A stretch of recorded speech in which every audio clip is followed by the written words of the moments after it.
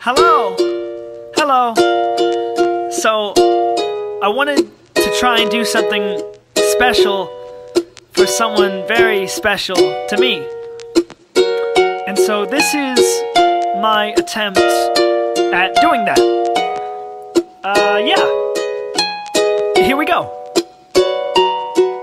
Even when we're miles apart, I have your voice but feel no touch. You are so close to my heart, but we're far from flesh and blood. See, in a world so full of dissonance, our harmonies a flood. Inside my heart, I don't need cards or flying doves to feel our magic.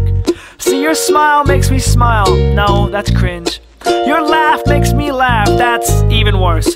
If my journey on this path could ever lead to losing you, I know which path is not my path. You're a blessing from the skies, you're the thief that stole my mind. You're the reason why I think of you all the time. You're the little tiny bug that found its way inside my ear, and now I can't think a thought without wishing you were here.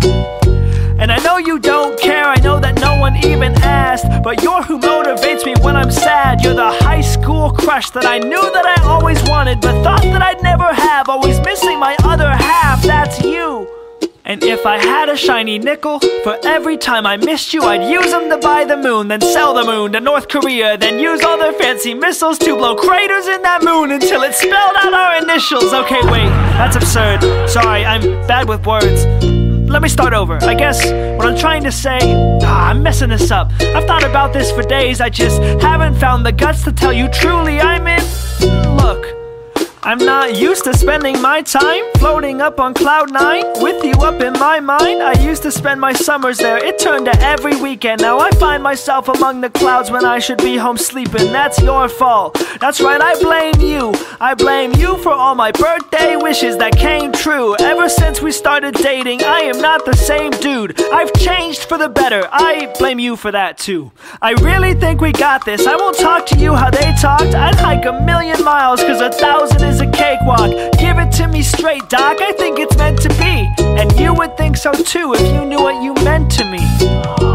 You know, I could ramble on for hours, but the words would never match up perfectly to show the power that you hold. I thought that Midas was a king, so how come ever since you touched my heart, everything has turned to gold? You could still warm my heart if I lived up in the Arctic and everything I felt was freezing cold. My dream is growing old with you, but this letter ain't on paper because mailing stuff is hard. So you'll just have to imagine hugs and kisses on the card, but it's no longer yours truly that I'm writing at the end. It's love, Nate, XO, until we meet again. P.S. You're perfect cause you always skip the BS. I really hope you smile when you see this. Write me back soon. I love you.